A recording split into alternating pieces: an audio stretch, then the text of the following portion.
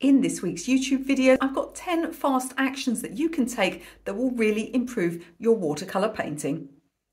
Welcome back to my channel. If you're new here, my name is Michelle, and on this channel you'll find all things watercolor, lots of drawing tutorials, mixed media, even some business and motivation for artists too.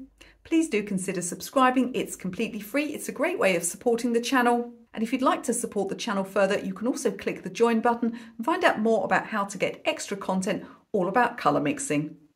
So this week, I'm going to give you 10 fast actions that you can take that will really lead to big improvements in your watercolour paintings.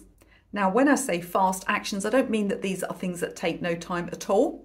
I just mean that these are things that will really level up your painting skills quickly and lead to you getting to where you want to be and getting much better, much more consistent results a lot quicker than you would otherwise get. So let's go through these 10 actions that you can take. The best thing about them is none of them require any actual talent. For some of them, I'll be pointing the camera down at my desk and demonstrating. And some of them I just need to tell you about. So let's get started with tip number 1.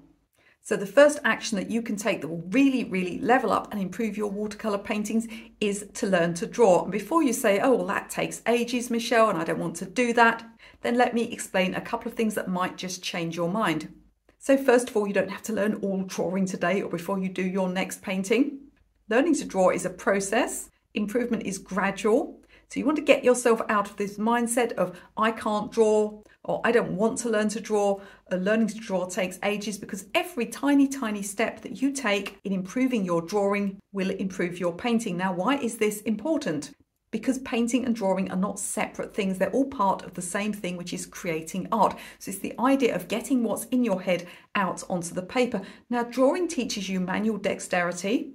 It teaches the ability to use a tool, to manipulate that tool and to get the object or the image that's in your brain down and onto the paper. So when you're painting, you're going through the exact same process. It is, if you like, drawing with a brush. So of course you can trace a drawing and then you can put paint on it, but that's not going to teach you how to manipulate your brush, how to have that manual dexterity and how to get that process working whereby the image that you have in your head or that you can see in front of you is transferred accurately to your paper. Now, at the end of this video, what I'm going to do is I'm going to put a link up to my 20 fast drawing tips. So if you're thinking to yourself, well, learning to draw takes ages, you can watch a short video that's going to give you 20 really useful practical tips that you can implement today that will improve your drawing and therefore will improve your paintings. Tip number 2 is to stretch your paper. Now, before you groan and say, oh, I don't want to do that, it takes ages, it really doesn't. I can stretch a sheet of paper in less time than it takes me to make a cup of tea. And being British, I'm super fast at making tea. Now, there are alternatives. You can use a watercolor block, which is a pad of watercolor paper that's been gummed all the way around the edge. And that will prevent some of the buckling, they call it cockling, of your paper. And it's going to give you a flatter surface to paint on. So why is this important? It's not just important aesthetically that your painting dries flat. It's actually important because it helps you to control water levels. We'll talk more about that later. But just know that the flatter the paper stays while you're painting on it, the better your results are going to be, the easier it's going to be to paint on. And that's a huge win for just a few minutes input. I'll link to my video in the description of this video that shows you exactly how to stretch paper. Now, somebody went into YouTube comments this week and said, well, I like this paper stretching video, but I actually prefer to staple my paper rather than tape it. That is perfectly valid. This is something that you can do. You can also buy contraptions that will stretch the paper for you. Or, as I said, you can use a watercolor block, but please don't be painting on unprepared paper. It's so much easier and indeed cheaper actually because you can use thinner paper to stretch your paper first. Don't forget to go in the video description at the end of this video so that you can learn how to do it faster than making a cup of tea. My next tip is to use quality materials. Now, of course, it doesn't matter if you have a proper water container, you can just use a jam jar. It doesn't matter if you have a proper palette, you could use a plate. But there are 3 items that it does matter that you have at least a decent quality, and that is your paper, your paints and your brushes. Now, you do not need to have top quality. Indeed, I would advise you, if you are a very beginner, you're going to mess up a lot of paintings, not to buy the very best quality. Because I see it all the time, people saying, well, you must use Arches watercolor paper. Oh, I don't use anything but Daniel Smith. Your paintbrush must come from the tail feathers of the phoenix, or at least Kolinsky sable. Now, all of these things that are being recommended are, of course, good quality. Though I myself would never use a Kolinsky sable brush because I don't believe that animals should die just so that I can make a painting. So try to avoid this holy grail thinking of there's only one brand of paper or one brand of paints that's good. Because the truth is there are many good brands of paint and many good brands of paper. What you do want to avoid though are these very cheap, unnamed sort of drugstore papers. Or here in the UK we would call it stationery shops. The kind of shops where you can go in and you can buy art materials and a desk lamp and some cushions and a new mug and some dog food. Because often the brands in those places are not very good, so do familiarise yourself with some good brands. It's absolutely fine to start with students' quality. And controversially, I would even say that if you're starting out, a wood pulp paper is fine, but you will need to stretch it and you will need to understand that you can't scrub at it too many times because it will start to lift. But in the past, when I was asked to demonstrate for brands, I've done gallery ready work just using wood pulp paper. As I said, don't use the very cheapest stuff. Some of it really only is good enough for wiping your backside on in the toilet. But you want to get good brands. Buying in bulk or buying on the internet, depending where you live in the world, may or may not be cheaper for you. Particularly when it comes to paper, it's often cheaper to buy large batches and cut it down to size than it is to buy a pad of paper, where you can be paying even 3 or 4 times the price. Now, as I said, this does vary from country to country. Some people have told me that in their country this is not the case. So don't shoot me in the comments. But do be aware that using a decent quality, at least a student's quality at least, is going to really improve your painting skills. So if you're just starting out, you don't need the very best. You don't need paper that was made in the French Alps from spring water and transported by unicorns, but you do need a good, at least student's quality brand. It's going to really help you to get good results. The next fast action that you can take is to swatch your paint colours. You'd be amazed how many art classes I've taught and I've gone around and somebody's looking often at sort of pan paints and they're peering in there and saying, well, I don't know what this colour here is. I've not really used it. It's quite dark. I'm not sure what it is. It's really important that you get to know your materials. And the first thing you should do is swatch your colours. Now, swatching doesn't just tell you what hue a paint is. It can also tell you things about transparency, about granulation. There's more than one way to swatch. I recently made a video for my Colour Academy members all about 5 different ways of making swatches. If you're interested in that, do click the join button below this video. But meantime, let me show you one of the easiest and smallest ways that you can make a sample that will tell you the most about the colours that you own. So there are lots of ways of making swatches, but I'm going to show you one here that really covers a lot of bases. So I've drawn an oblong shape and you can see it's got a black line in the center. Now that's a permanent marker. You can use any kind of black permanent pen. Make sure that it's a reasonable width though, you know, don't have it the width of a rabbit hair because you just won't be able to see the results. And that's going to be to show us how opaque the paint is. So what we want to do on this swatch is we want to go from very dark down to very light. That's going to show us what the color looks like with all different levels of water. And then after it dries, because you can't tell while it's still wet, but after it dries, you'll be able to look at this black line and you'll find with certain colours, it appears really quite clear still. But then other colours, it's going to go kind of murky and misty, and that's going to show you that that paint has some opacity. Now, there's nothing wrong with semi-opaque watercolours. Certain colours just naturally, because of the pigments they're made from, do tend to be a little bit more opaque. It just gives you a bit of extra information you can use for your decision-making process. And whether you want a colour that's clearer or a colour that's more opaque is going to depend on the subject and what you're painting at the time. So let's start and make this swatch. Now it's quite hard to start with paint and then put more and more water in and get anywhere near to white paper. So what I'm going to do is I'm going to start by sticking some clean water up one end. I've got a little bit of tissue paper off to the side so I can mop my brush a bit so that it's not too puddly here. We don't want a puddle. I'm going to swatch this colour here, which is Permanent Rose. It's quite a transparent colour. I'm going to start here and start really nice and strong. And then depending on how strong the colour is, depends on whether you need to just add a little bit of water or completely clean your brush. This is a strong colour, so I'm going to completely rinse my brush. And then with a brush that's damp, but not dripping wet, I'm going to start to spread the colour along. I might here rinse my brush again, and then I'm going to join up that area of water. Now a swatch like this can take a little bit of practice, so have a go on some scraps before you make yourself a nice colour chart. And do remember that the point of a swatch is that it shows you what the colour is and what the properties of the colour are. You'll also be able to see in this part here how granular it is, if you've got any little speckles which would indicate a granulating colour. But the point of a colour swatch is not to look immaculate, and I assure you, if you draw a page of these, sooner or later you're going to mess one up, you're going to paint one in the wrong box, you're going to go outside the lines, but try not to worry about it. The whole point is to inform yourself about the colour. Once it's completely dry, you'll be able to see how sharp this line is. With this colour here, I would expect it to be fairly sharp. With another colour, say this yellow ochre here, I would expect that line to have gone quite cloudy. If you're enjoying this video and getting some value from it, can I ask you please to click the like button, to click that thumbs up. If you like, share, subscribe, or leave me a comment, it helps YouTube to push this video out to more people. Basically gives YouTube a signal that this is a good video. I'm so grateful to all of you who watch me here on YouTube. And let's get back now to another action that you can take to improve your watercolours. Now, the next fast action that you can take to improve your watercolour paintings will be to make yourself some colour charts. Now, at the very minimum, you should know what happens to each colour when you mix it with another one of the colours that you own. I'm going to show you in a moment how to make that chart. So we've already swatched to see what our colours actually look like. Now we need to mix them with other colours. And whether you're someone like me who colour mixing comes quite naturally to, or whether you're a complete beginner and you've no idea about colour mixing, colour charts are the best place to start. Because if you're quite good at choosing and mixing colours, you're going to find that that's just going to cement your knowledge, or at least start you on the path where you end up so you don't need the colour chart as much. And if you never get to that stage, if colour is just not your thing, then you have a guide that you can refer to time and time again to help you to mix from. Let me show you some of my own colour charts.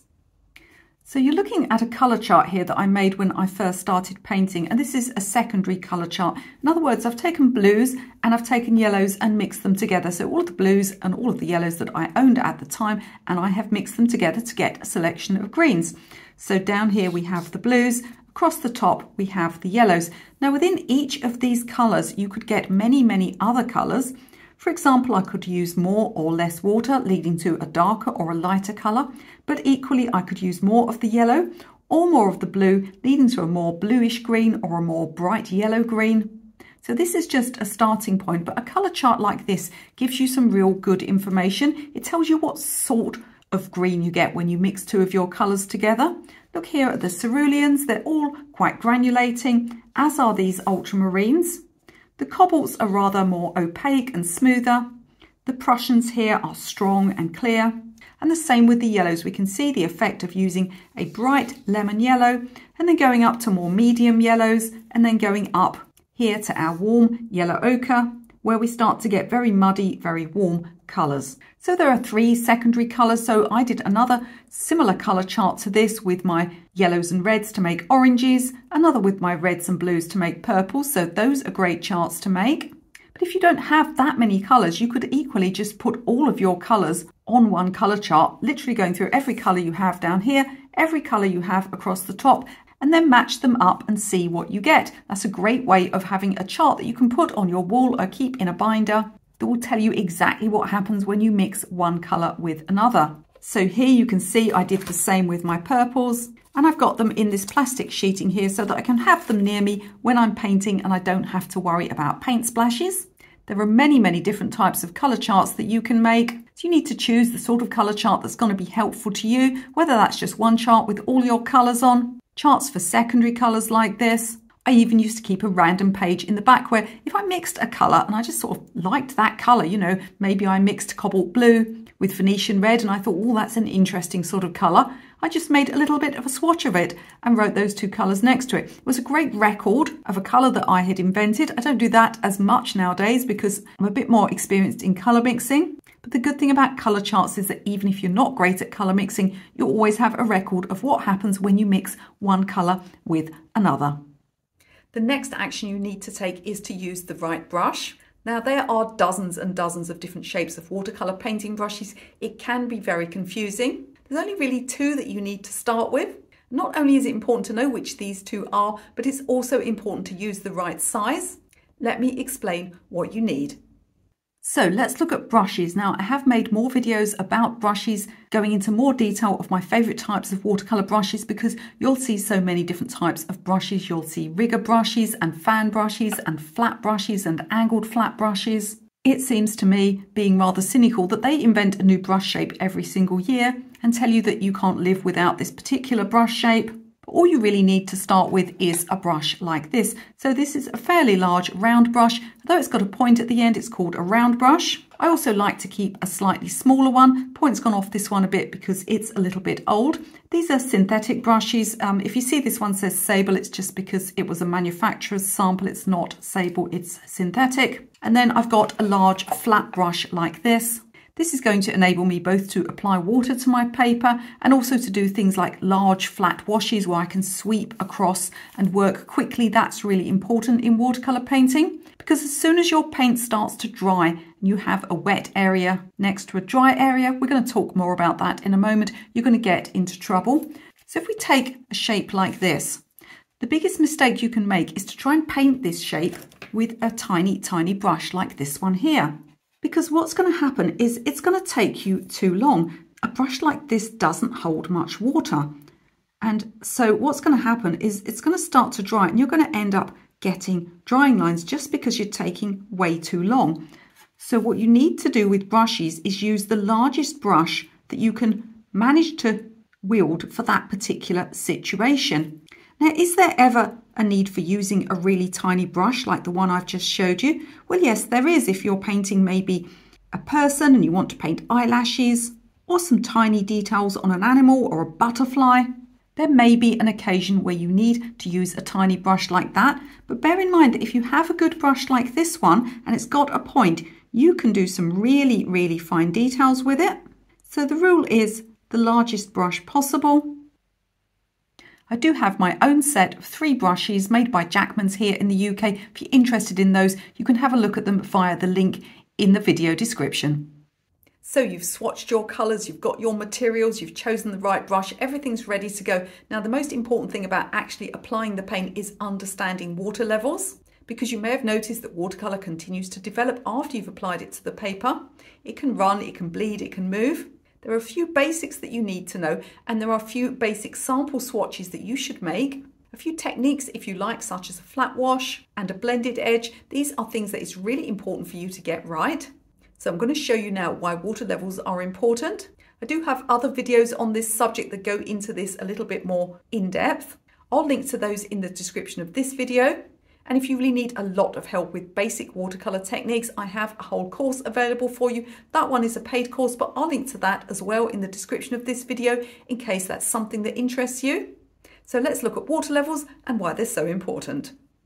So as I said, I have lots more resources for learning how to control water, but briefly there are a few basic techniques that you need to understand and that you need to practice and learn before you throw yourself into a really large painting. The first one is a flat wash. So all that means is to put some paint across an area of paper in an even manner so that no areas are particularly light or dark and so that you don't have any drying lines. I have a whole video on how to do this technique. It's important that you don't leave puddles. You see, I've just dried my brush there and I'm using that to pick up any excess paint.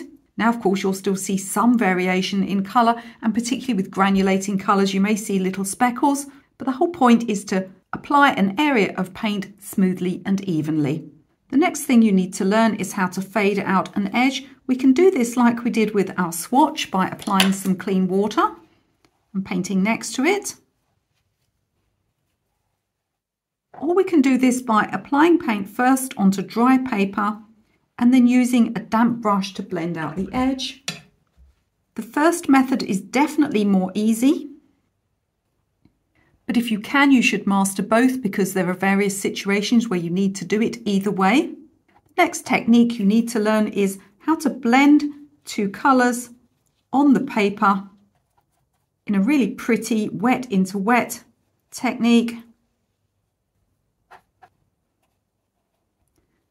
that allows colours to blend together, but without over mixing so that you just get one big pile of mud. And one of the main things to understand is that if you paint wet paint on or next to an area of damp paint, it is going to spread like this. Well, that's pretty, isn't it? You can make some cool effects. But if you were trying to get a clean line, for instance, down here, it wouldn't be very good. So you would need to allow the original colour to dry first.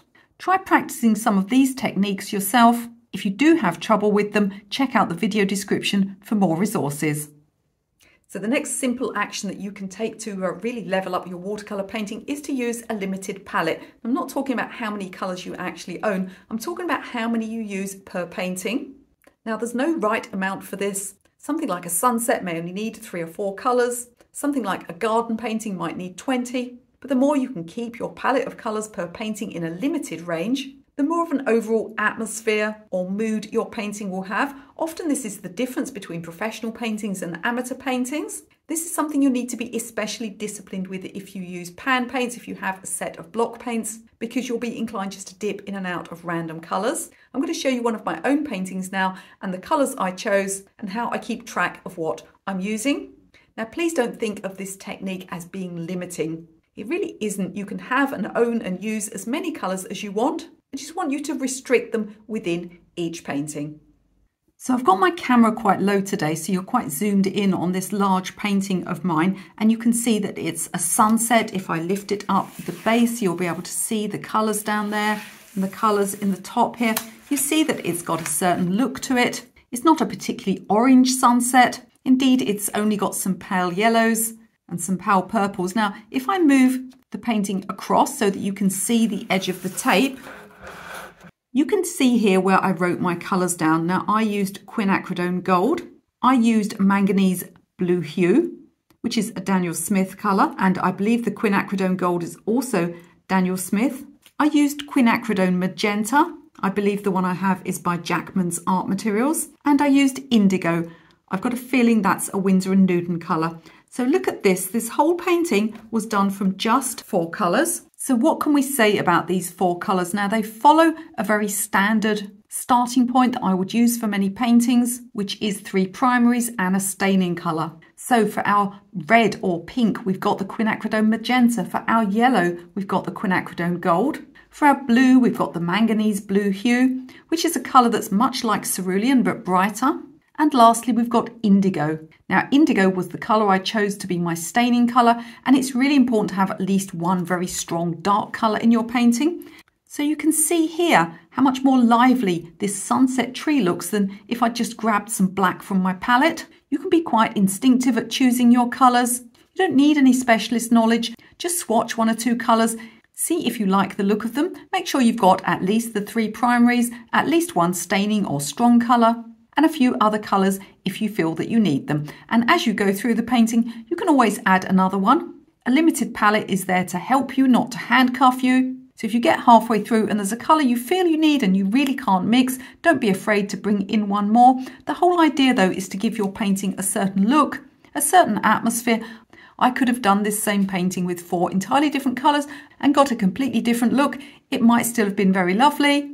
It just would have had a completely different atmosphere. One of the best and indeed the quickest actions that you can take to improve your watercolours is to work cleanly. So that's not only within your palette. And one of the things that I like to do if I've been using paints that I've squeezed out, or perhaps paints that are squeezed out and dried, I like to clean my mixing palettes. At the end of each painting, it's just sort of an end point. We all get in a mess, of course, while we're painting, but if you can clean up at the end, that's really great because it means that you're starting your next painting with all your new colours and you're not getting a load of palette mud from the painting before. Another thing that's really important is to change your water frequently, to use more than 1 water jar. I'll explain about that in a moment. And also to understand about colour opposites. I've often walked around a class of students and a student has said to me, Michelle, my colours, my painting, it just doesn't look very clean. I've got muddy colours again. I don't know what's going wrong. And when I look at their jar of water, it looks like soup or hot chocolate. And I'm sort of looking at, the painting and the jar of water, thinking, can't imagine what could possibly have caused this lack of clarity in your colours. It's not just as simple as using clean water. There are a few strategies to consider. Let me show you why it's important and why colour opposites will tell you when it's time to change your water. So while I'm working here, I actually have 2 water jars. Somebody gave me these very large plastic containers. They're rather nice, aren't they? I think they came from some kind of factory. And I've got an ordinary size water jar. I always keep at least 2 water jars on the go. That's so that I can have one where I initially dip my paintbrush in for dirty water, and then I have one where I've got clean water if I need to do something like a blended edge. I've also got my palette here. This is just one of many that I own. You can see that it's got a bit of muck in it. There's some dirty paint in this well here. I would make sure that every time I finish a painting, I clean this up. So let's think about when you need to change your water. And some people actually use that 2 water jars method, but they have 1 water jar for rinsing cool colours in and another for warm colours. That isn't the way I prefer to do it, but there's nothing wrong with doing it that way if you think it's helpful to you. But one thing that's going to tell you about when to change your water or when to be more careful with where you're mixing on your palette is this idea of colour opposites. So there are only 3 sets of colour opposites, sometimes called complementary colours. We have red and green, we have blue and orange, and we have yellow and purple. Even if you can't remember those, it doesn't really matter. Just remember that if you're going to a colour that's completely different to the first colour, then you're going to need to change your water. So let's think about if I was painting with a light green, and here's my light green. Now, if I then went on to painting with some blue, actually it wouldn't be disastrous using the same water to rinse the paintbrush in, because blue is part of green. There is a harmony between these colours. However, what if the next colour after the green I was going to go into was this bright pink? And although there's some difference between pink and red, in terms of colour mixing, you can sort of lump them together somewhat in your mind. Now, what happens when we mix pink with green? We're going to end up with very, very dull colours. Let's get some more green here, mix these together, and eventually we're going to end up with this very muddy colour, which could be useful for something, but you don't want to mix it by accident. So what's going on here? What's going on is we're ending up mixing all 3 primaries together. So why do I say that? So with the green, we have yellow and blue because it's made from yellow and blue. And then the pink is our 3rd primary. Mix those together and you will get either brown or grey. If you have a lot of blue in the mix, you'll get a grey. If you have more red and yellow, then you will get a brown. So you see where these 2 colours have blended together, it still looks clear and fresh because blue's part of green. But where we end up mixing the pink and the green together, we just end up with a load of dullness. And this doesn't just apply to mixing on the paper, it applies to your palette and it applies to your water. So if you're going to go to colour opposites or a colour that's very different to the one you're mixing from, then always change your water and always make sure you're mixing in a clean well of your palette. Mixed colours like this certainly have a use in painting, but you want to be making them on purpose, not just accidentally dulling down your beautiful fresh colours.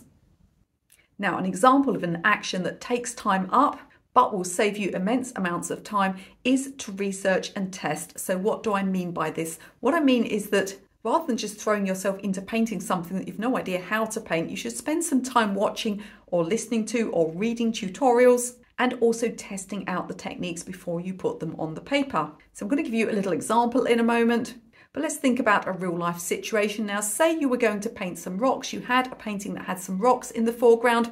There was a mottled texture to them. They were quite dark. There was also sort of lichen and things growing on them. And you really didn't have any clue how to attack this with your paintbrush.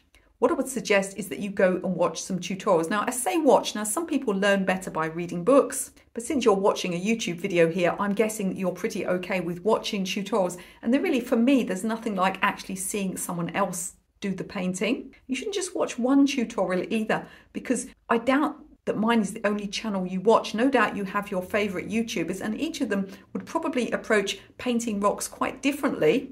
And only one of these techniques might be suitable for you or for your particular situation.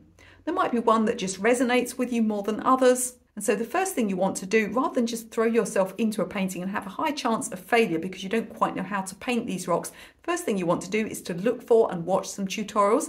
Next thing you want to do is to grab some scrap watercolour paper and start practicing those techniques. So if you've watched my channel for a while, you'll know I'm a big advocate of scraps of paper and actually testing things out.